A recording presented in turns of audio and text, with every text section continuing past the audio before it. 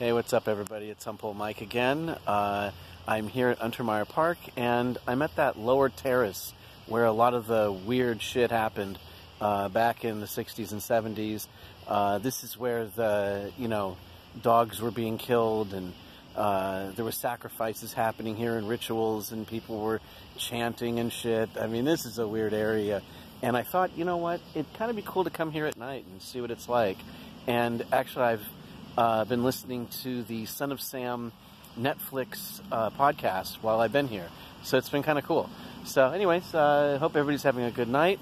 And literally on July 30th, if you do some homework on the Son of Sam killings, this is relative anniversary to some of what happened.